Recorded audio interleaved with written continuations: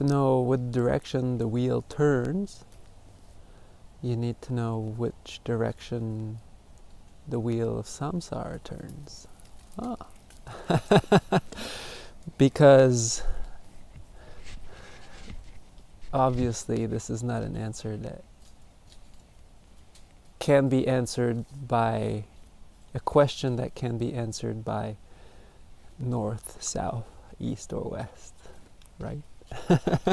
So to know which direction the wheel of the Dhamma turns, you need to know which direction it doesn't. So, or what the Buddha called dependent origination. And the core of his teaching on causality and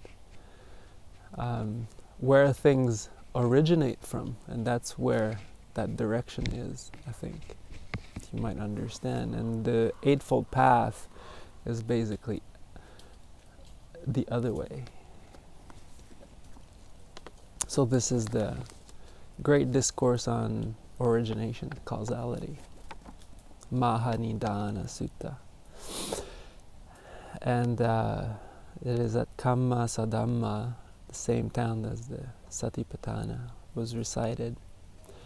And this is the sutta where the Venerable Ānanda goes to the Buddha and says, "It is wonderful, Bhagavan, it is marvelous how profound this dependent origination is, and how profound it appears, and yet it appears to me as clear as clear."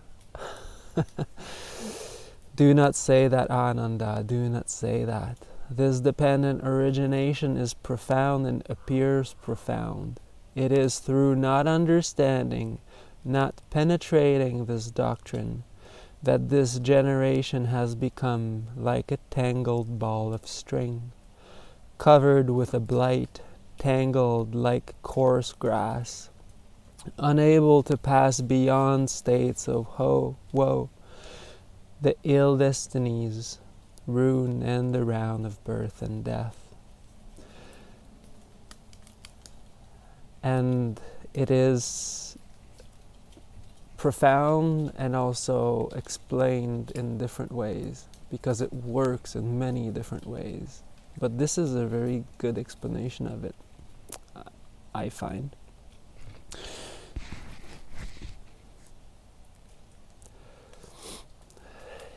If, Ānanda, you are asked, has aging and death a condition for its existence, you should answer yes. If answered, what conditions aging and death, you should answer, aging and death is conditioned by birth. What conditions birth? Habitual tendencies or blind habit patterns condition birth. Accumulating through holding on or clinging conditions habitual tendencies. Discontent conditions holding on. Sensations condition discontent. Contact conditions sensations. Mind and body condition contact. Consciousness conditions mind and body. If asked, has consciousness a condition for its existence, you should answer yes. If asked, what conditions consciousness, you should answer, mind and body conditions consciousness. Oh. So, in other suttas, the Buddha says, it turns back here. Mind and body's condition is supported by consciousness, and consciousness is supported by mind and body. Well, mind and body kind of says it in itself, but and then this is where it turns back. Thus, Ānanda, mind and body condition consciousness, and consciousness conditions mind and body. Interesting. Mind and body conditions contact, contact conditions sensation, sensation conditions discontent. Whatever sensation we feel, pleasant, unpleasant, that is the ground for saying I like, I don't like. Discontent conditions holding on and accumulating. Holding on and accumulating conditions, habit patterns. Habit patterns condition birth, and birth here can be just, this is karma. This is, in this sutta, it's birth, like next birth, but just action. Through these habit patterns, we just do them. You just do these things because they're habits. And there's that taking of a blind action. Not always completely blind, but very influenced. So this is also a nuance that is really important to incorporate in there, because it's not complete ignorance. There is some understanding. Because in other suttas, the Buddha will say, there's what conditions consciousness is these involuntary processes, the sankharas, which are mind and body also. Because there's three kinds of sankharas. There's verbal, bodily, and mental. But these are mind and body also. And avijja, which is lacking discernment or lacking knowledge of these things, but mainly the Four Noble Truths, is what is the support for this whole chain. But as we are practicing the Eightfold Path, for example, we are weakening avijja. We are cultivating discernment. And so it tends to be interpreted as this really straight one-way thing where you like destroy ignorance and then you're liberated. But it's a gradual process, and we're just like chewing away at the ignorance and actually growing understanding and changing, and this is the direction the wheel turns. This is influencing the whole wheel from the ground up, cultivating knowledge, but we'll get to that a little bit. And that is the Eightfold Path. The dependent origination is the way things work, mostly through ignorance and craving, discontent, but the Eightfold Path is the solution. So here we have a blueprint of dukkha, but we also have the blueprint for happiness, which we're also using.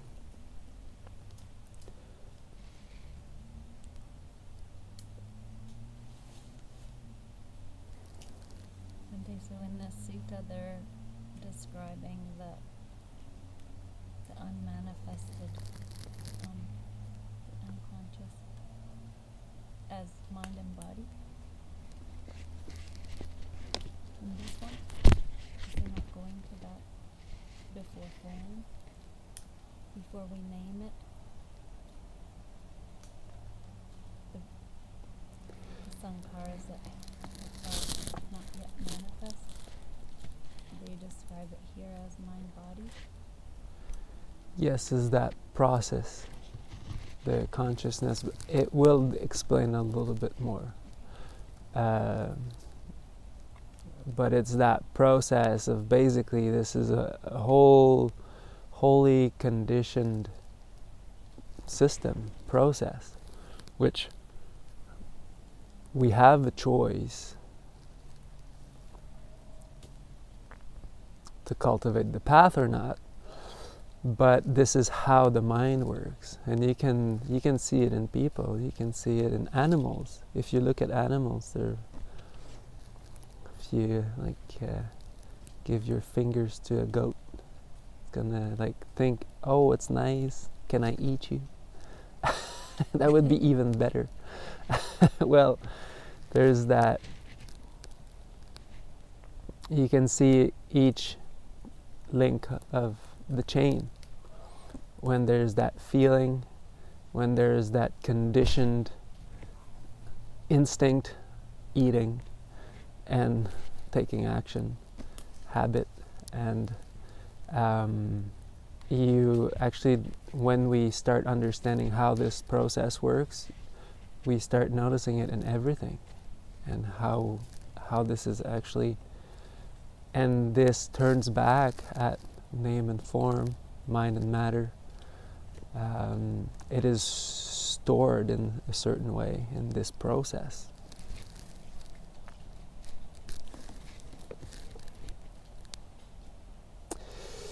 Birth or karma conditions aging and death and difficulties. I'm not gonna read this whole thing again. Thus, this whole mass of trouble comes into existence. I have said birth conditions aging and death, and this is the way that it should be understood. If, Ānanda, there were no birth at all, anywhere, of anybody or anything, of devas to the deva states, of gandhabas to the gandhabha state, of yakas, of ghosts, of humans, of quadrupeds, of birds, of reptiles to the reptile state. If there were absolutely no birth at all of all these beings, then when, with the absence of all birth, the release from birth could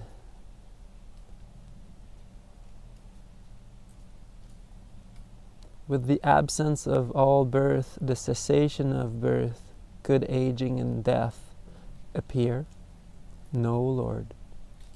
Therefore, Ānanda, just this is the root, the cause, the origin and the condition for aging and death, namely birth. Aging and death can also be replaced by anicca, impermanence, just of this present moment. I have said habitual tendencies condition birth.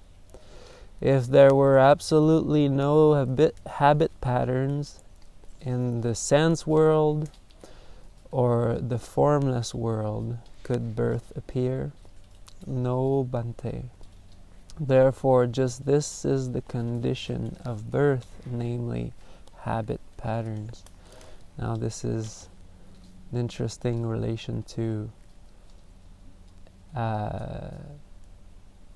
in the worldly sphere and in the mental sphere. So these two.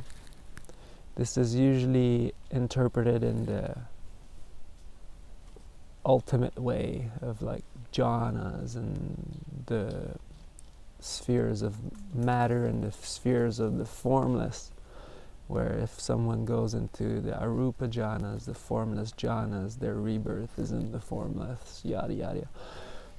But this can also be just mind and matter, these habit patterns, clinging to those.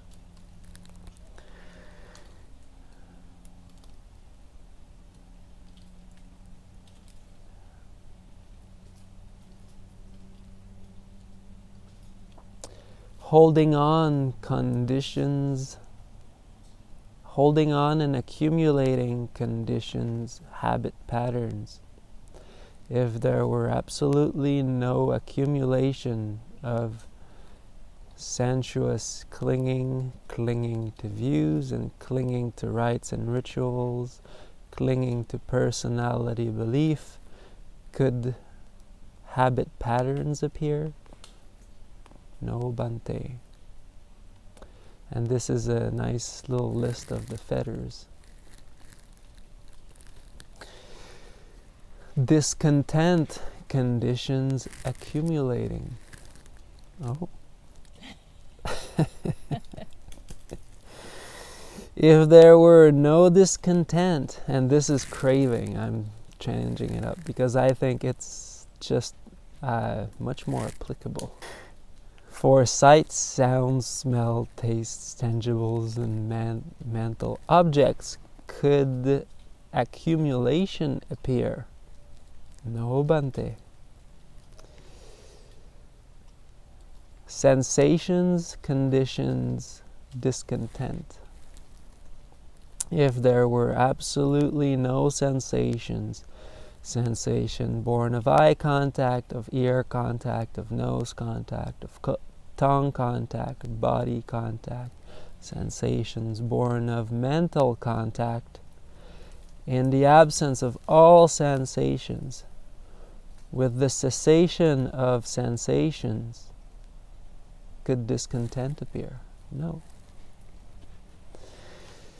No, Bhante. Therefore, Ānanda, just this is the root, the cause, the origin, the condition for discontent, namely sensations. And here, see, he always uses the Four Noble Truths. This is it, the cause, its cause.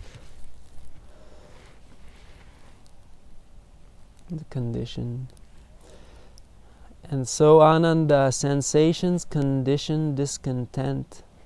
Discontent conditions seeking. See, now he branches off. Now he starts another dependent origination, and that's an interesting one.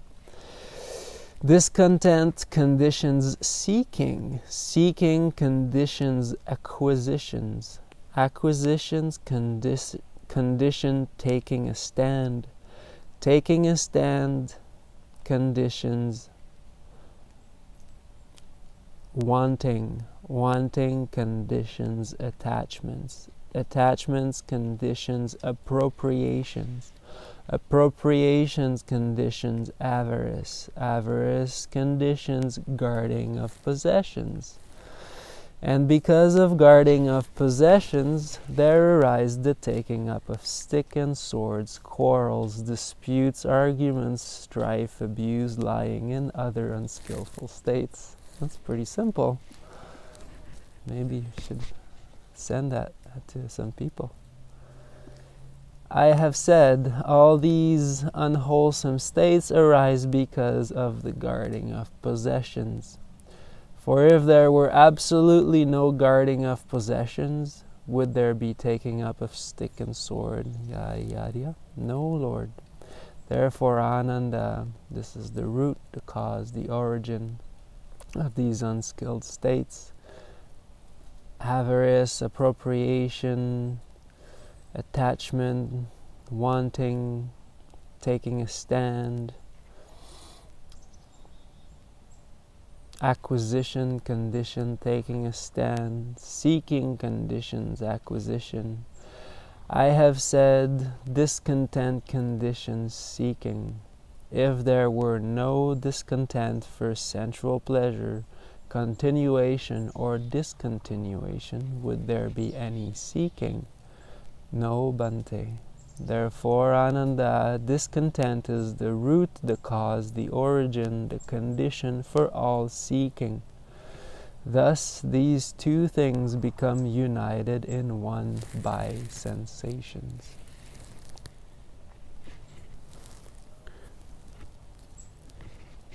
And see, this is the depth of, and that's why he's explaining it in this way, is that there's not just one way of seeing this dependent origination. This is a very useful, basic template, but he also branches off and says, see, that's, and often this will not be mentioned, so it works in many, many ways and levels. So.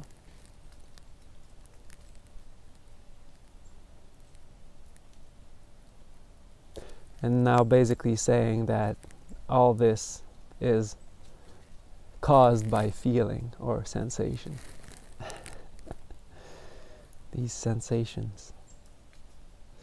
I have said contact conditions sensations. Therefore, contact is the root, the cause, the origin, the condition for sensations.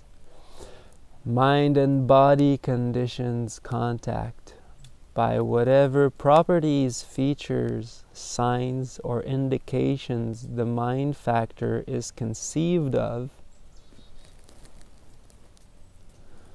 would there, in the absence of such properties pertaining to the mind factor, be manifest any grasping at the idea of the body factor? If there was no anything of the mind, would there be any kind of knowledge of the body? Basically, that's what it says.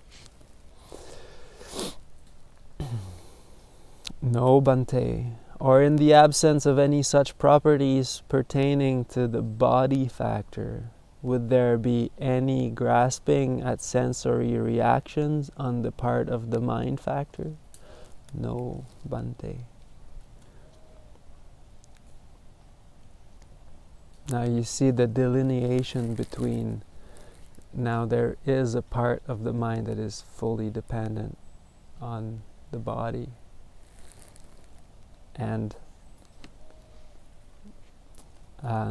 we'll see a little later, well, it is fully dependent on the body, by a body.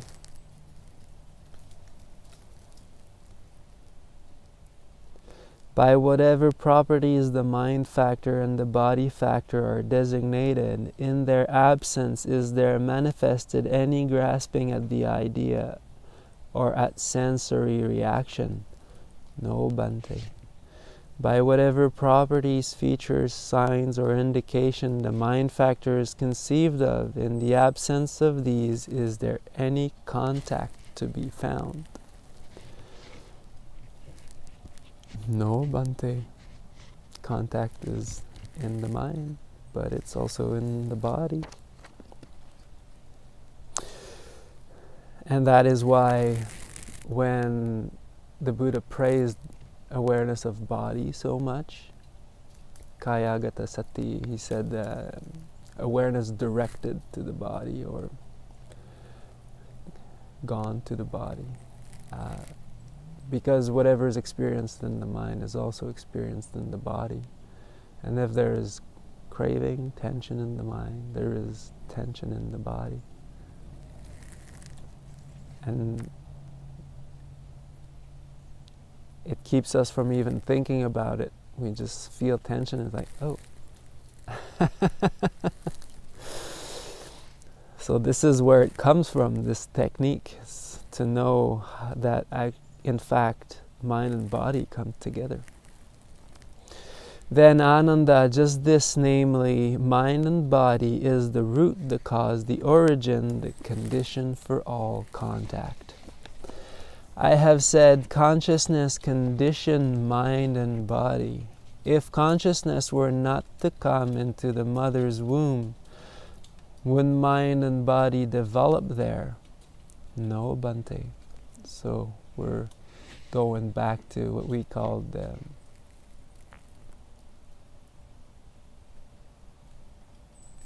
birth linking consciousness, which is at the moment of death, there is the last consciousness, and according to karma, the mental karma at that time, that consciousness, it doesn't stop, it just continues, but in another body.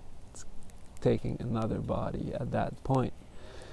But then the Buddha, even though it's dependent on the body again, it is that consciousness that is actually behind it.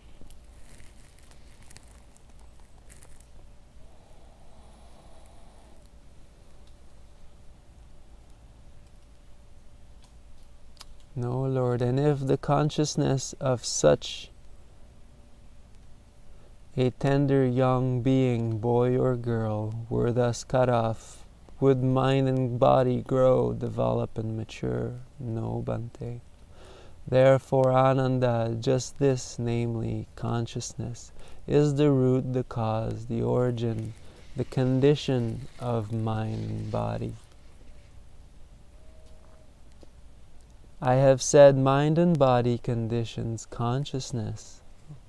if consciousness did not find a resting place in mind and body, would there subsequently be an arising and coming to be of birth, aging, death, and trouble? No, Bhante. Therefore, Ānanda, just this, namely mind and body, is the root, the cause, the origin, the condition of consciousness. Just taking things a little further. Thus far, then, Ānanda, we can trace birth and decay, death and falling into other states and being reborn.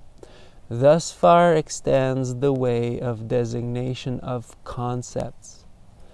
Thus far is the sphere of understanding. Thus far the round goes.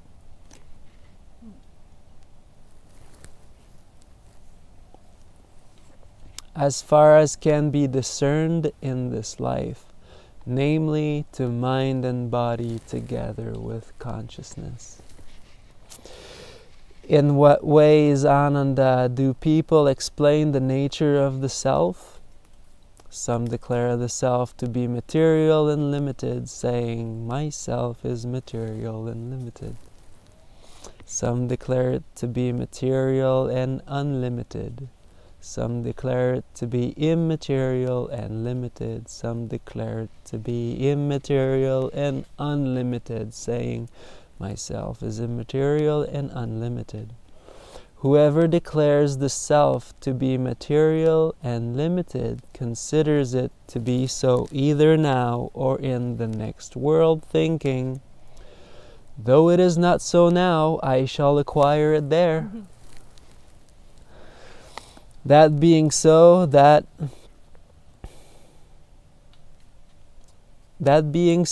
is all we need say about the view that the self is material and limited. And the same applies to the other theories. So much Ānanda for those who prefer an explanation of the self. How is it with those who do not explain the nature of the self? These are called the eel wrigglers. Those who kind of say, I don't say it's not, but I'm not saying it's not. So he says practically the same thing, just negated. In what ways, Ānanda, do people regard the self? They equate the self with sensations. Sensation is myself. Now, this is a place where I would translate that as, because I'm like, this is written feeling here. But I would probably think in a way of felt experience. Anything that is felt. Or experienced, yes. Felt experience is myself. Felt experience is not myself. Myself is impercipient. Or feeling is felt experience is not myself, but myself is not impercipient. Basically, percipient. It is of a nature to feel, to sense, to experience. Now, Ānanda, one who says, felt experience is myself, should be told, there are these three kinds of felt experiences, friend. Pleasant, painful, and neutral. Which one of these do you consider to be yourself? When a pleasant feeling is felt, no painful or neutral feeling is felt, but only pleasant feeling. When a painful feeling is felt, no pleasant or neutral feeling is felt, but only painful feeling. And when a neutral feeling is felt, no pleasant or painful feeling is felt, but only neutral feeling.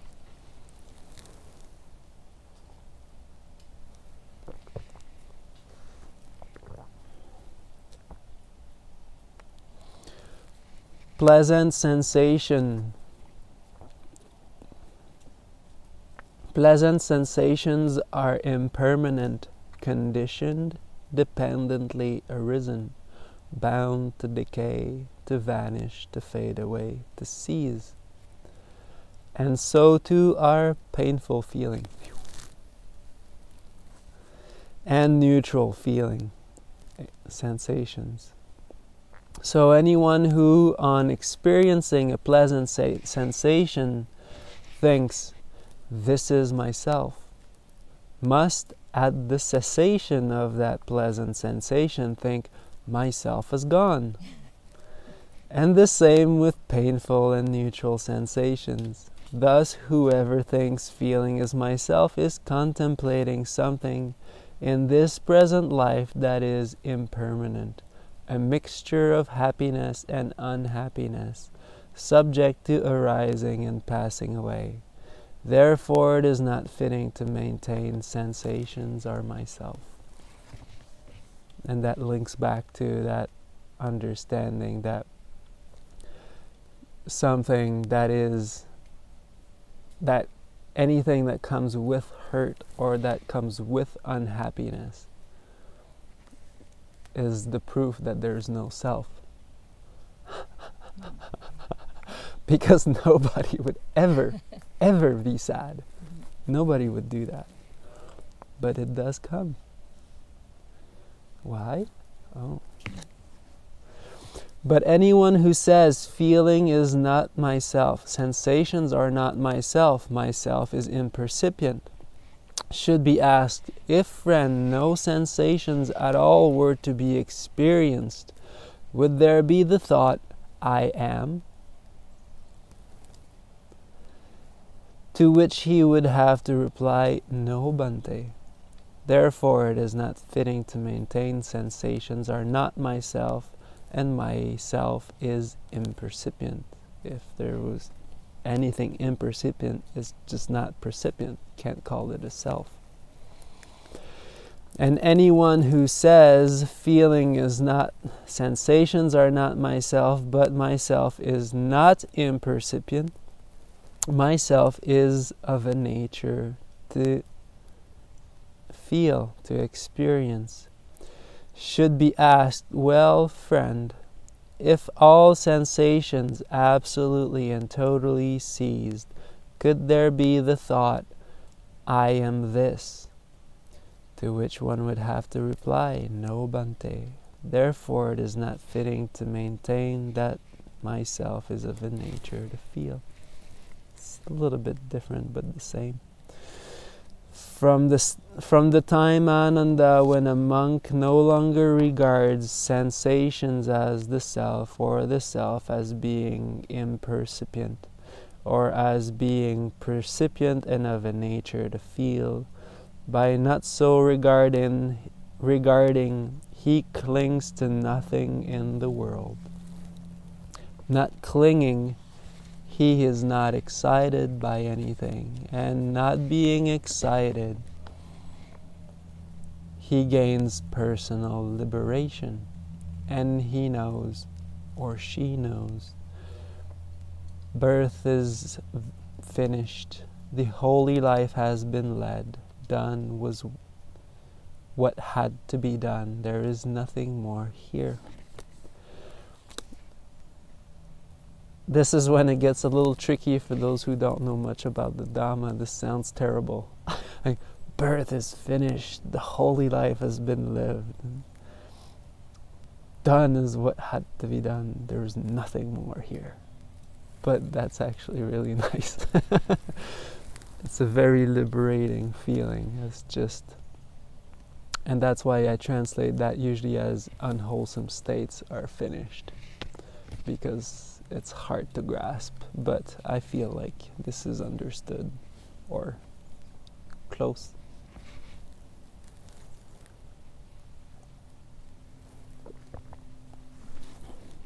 Too often these ideas, these profound understandings of Buddhism are wrongly interpreted as kind of being pessimistic and things like that.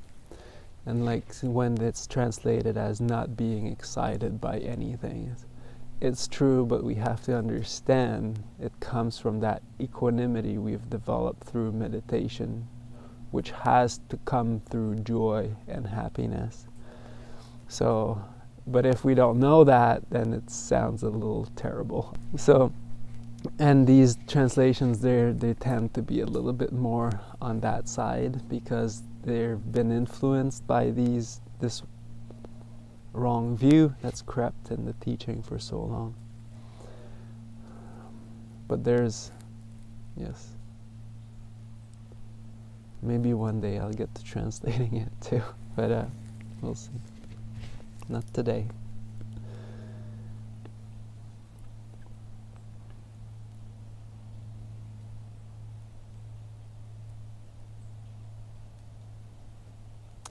This idea of not self is at the very, very core of liberation in the Buddhist teaching. So, and the way that it can be understood and the way that it's digestible here is that we stop taking things personal all the time. Because that is the major thing that we do, is we take everything personal, whether it's anything. And that's really creating us a lot of problems. Suffering. But it's just problems, really. That when you stop taking things so personal, you're just free. It's so good. They might say hurtful things to you, but there's nothing to hook on. It's just this Teflon. Oh, okay.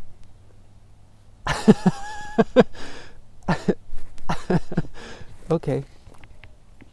And usually, actually, there's a lot of compassion because you can see these people are hurting.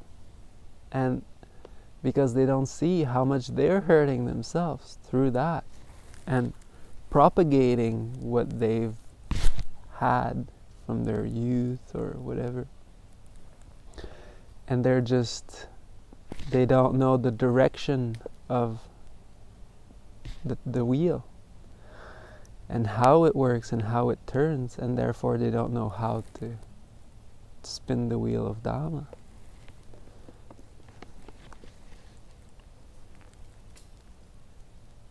And if anyone were to say to a monk whose mind was thus freed that Tathagata exists after death, that would be seen by him as a wrong opinion and unfitting. Likewise exists, neither exist nor not exist after death, both exist nor does not exist after death. Why so? As far Ānanda as designation and the range of designation reaches, as far as language and the range of language reaches, as far as concepts and the range of concepts reaches, as far as understanding and the range of understanding reaches, as far as the cycles reaches and revolves, that monk is liberated from all that by his direct experience.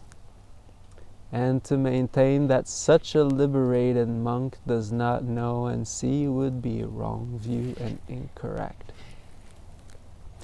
See, that's why when people ask these crazy questions about the Buddha and if he's there still, but in his teaching is quite clear that when you're actually liberated, these things, they're just like,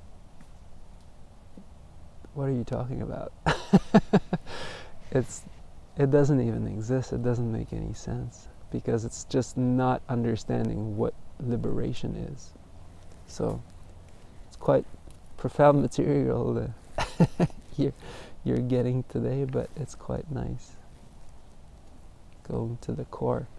And now, this is a bit where he explains the wheel of the Dhamma, but he explains it in relation to the jhanas, but he doesn't call them the jhanas, he calls them something else. Ānanda, there are 7 stations of consciousness, and 2 realms. Which are the seven? There are beings different in body and different in perception, such as human beings, some devas and some in the states of hope.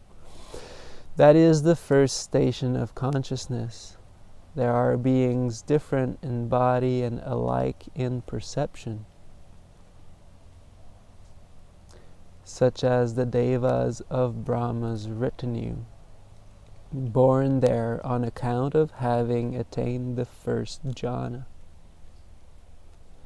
That is the second station.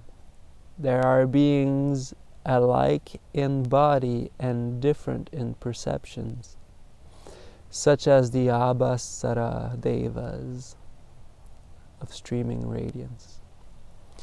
That is the third station. There are beings alike in body and alike in perception, such as the Subhakinna devas. That is the fourth station.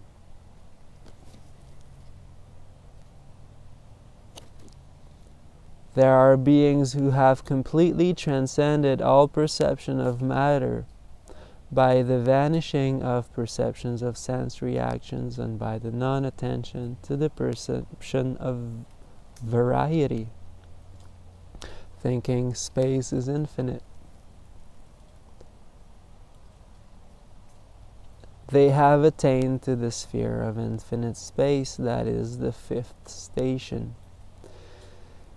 There are beings who, by transcending the sphere of infinite space, thinking consciousness is infinite, have attained the sphere of infinite consciousness, that is the sixth station. There are beings who, having transcended the sphere of infinite consciousness, thinking there is no thing, have attained to the sphere of nothingness. This is the seventh station of consciousness. The two realms are the realm of the unconscious beings and secondly the realm of neither perception or non-perceptions, and these are two places you can, the highest, I guess the latest places you can be reborn as. This is only mental, no body. And sometimes people will see the beings in these realms when they're in meditation. And so that's why he explains it a little bit like that.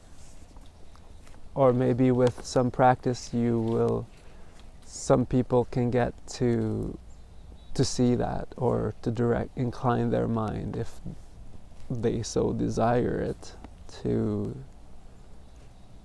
or maybe some memory of that particular kind of existence with each factors of these jhanas, like the abhasaras, the radiant joy. Now Ānanda, as regards the first station of consciousness with difference of body and difference of perception, as in the case of human beings and so on, if anyone were to understand it, first noble truth, its origin, second noble truth, its cessation, third noble truth, its attraction and its peril and the deliverance from it, fourth noble truth. This is another way that he had of explaining things sometimes, the rising, the passing away, impermanence, the attraction and the peril, or the indulgence and the danger. Sometimes it's translated like that. And its escape, the deliverance from it. Would it be fitting for that person to take pleasure in it? No, Lord. And as regards the other stations and the two spheres likewise? No, Bhante. And this means that and this is talking about discernment, obviously. Every time the Buddha talks about the Four Noble Truths, the awakened understandings, he's talking about discernment. And like in the first jhana, for example, there's joy arising from letting go, from detachment, relaxing, or perhaps the metta, but there's still the thinking, and with discernment we realize the mind realizes that the thinking is gross, even though we're not actually thinking about that. It's like thinking is gross, and then it just fades away and we let it go. Well, this process of letting go is discernment in action. This is applying the Four Noble Truths, and this is what it's talking about here. And so when you understand that base and its origin, its release, if there's a release, because usually the mind will tend towards the release as we practice this. It's attraction, peril, and deliverance, then there will not be any clinging to it. And what he's doing now, he's explaining that there's even clinging in the jhanas. So he's saying, so practice this, but then don't be attached to it. And that's where the four foundations of mindfulness, the resting places of awareness, when it's mental states as mental states, is that, for example, we just understand Dhamma and sitting, letting go of distractions, smiling. The mind will naturally be joyful, but we don't necessarily take it as personal. It's just nature. And then, however long that takes, then there will be all the stations of consciousness arising, each one after the other, because we are understanding them. We're not attached to them, so they just come and then they pass whenever they need to pass. Because that is Dhamma, we can't force it. And then in this way we are wise, and we're not even clinging to the jhanas, even though we're practicing them. So Ānanda, insofar as a monk having known, or anybody having known as they really are, these 7 stations of consciousness and these 2 spheres, their origin, cessation, attraction, peril, and freed without attachment, that monk Ānanda is called one who is liberated by wisdom. Now, that I just explained that, so wisdom here is discernment, obviously, and so not being attached even to these jhanas. Sariputta, there's a samyutta, a whole chapter that Sariputta comes back and his features are bright, and Ānanda says, "Oh, Bhante, your features are bright. What did you do all day?" He said, "Oh, I was just sitting in the first jhana all day." He said, "But it didn't occur to me I'm entering the first jhana, or I am in the first jhana, or I'm coming out of the first jhana. But it just was what it was." And Ānanda said, "Oh, it must be because Bhante has spent a long time doing this, and so he's not even attached to, he doesn't even care."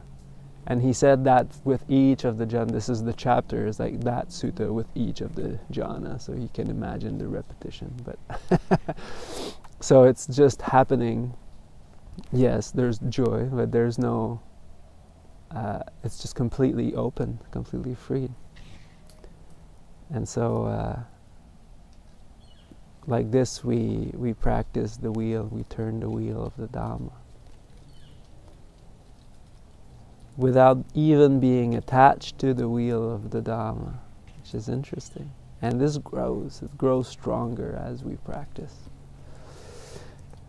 There are, Ānanda, these 8 liberations. What are they? Possessing form, one sees forms. That is the first liberation. Not perceiving material forms in oneself, one sees them outside. That is the second liberation, as not self. Thinking it is beautiful, one becomes intent on it. This is the fourth jhana. This is one of the places where he calls it the beautiful. That is the third. By completely transcending all perception of matter, by the vanishing of the perception of sense reactions, and by the non-attention to the perception of variety thinking, space is infinite, one enters and abides in the sphere of infinite space. That is the fourth. By transcending the sphere of infinite space thinking, consciousness is infinite, one enters and abides in the sphere of infinite consciousness. By transcending the sphere of infinite consciousness thinking there is no thing, one enters and abides in the sphere of nothingness. That is the sixth. By transcending the sphere of nothingness, one reaches and abides in the sphere of neither perception or non-perception, the limit of awareness. That is the seventh. By transcending the sphere of the limit of awareness, one enters and abides in the cessation of perception and sensation, or felt experience. That is the eighth liberation. See, there's when he explains the liberations, not the stages of consciousness, then he includes Nirodha, because it is not obviously it's not. It's beyond the stage of consciousness.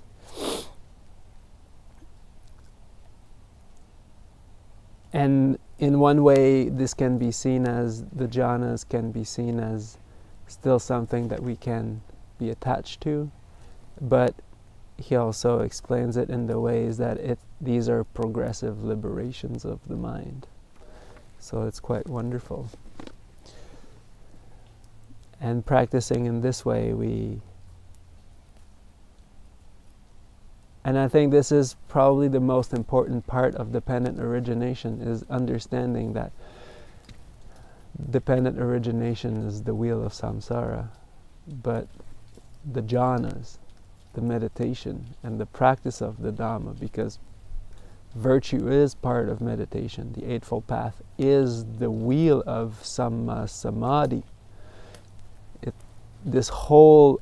Each of the factors, and that's why I said that to you yesterday, is because there are suttas which I read here, in fact the Great 40, where he says each of these flow into one another, and this is turning the wheel.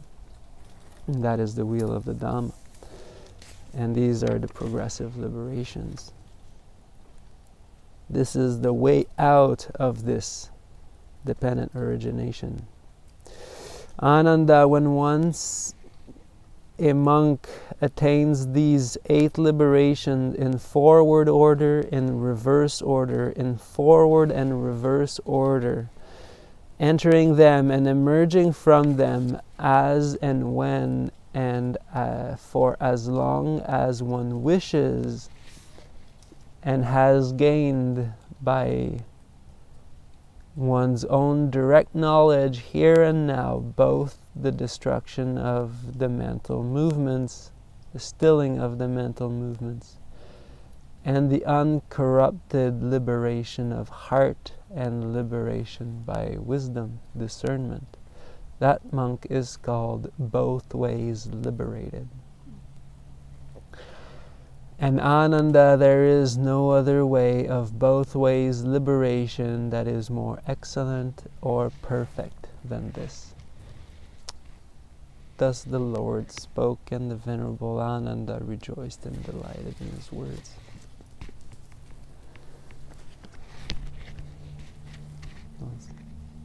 Good.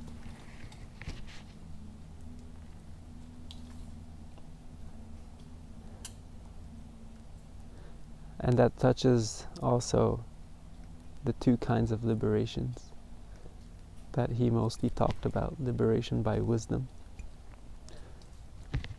is whatever arising, even jhanas, is not being attached to it, not being, seeing this not self. But both ways is someone who actually can that has the jhana mastery and the nirodha mastery, so it can go all the way up to nirodha, enter nirodha whenever that person likes, come out of it whenever feels like it. And this is called the person both ways liberated, who's unattached to all of this too. So he's, or her,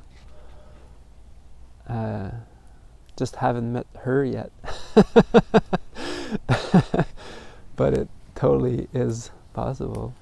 That's the thing also that people don't understand often, is that by practicing this practice of jhana to that depth, like seeing nirodha, entering nirodha, you have to understand dependent origination.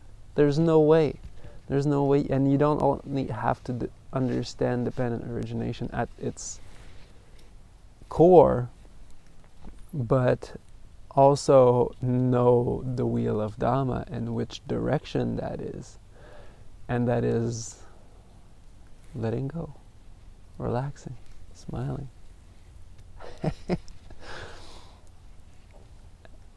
Cultivating love, cultivating compassion, forgiveness. States that are not sticky. They're just generous, open.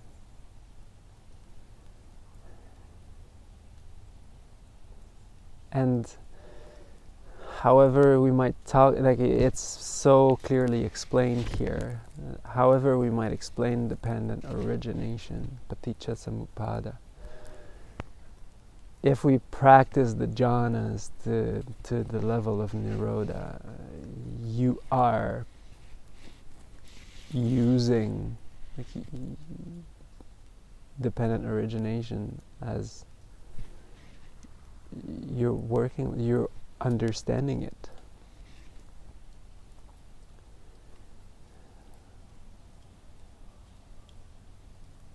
And so dependent origination is the wheel, the blueprint of the wheel of samsara, and the jhanas is the path of practice and the direction.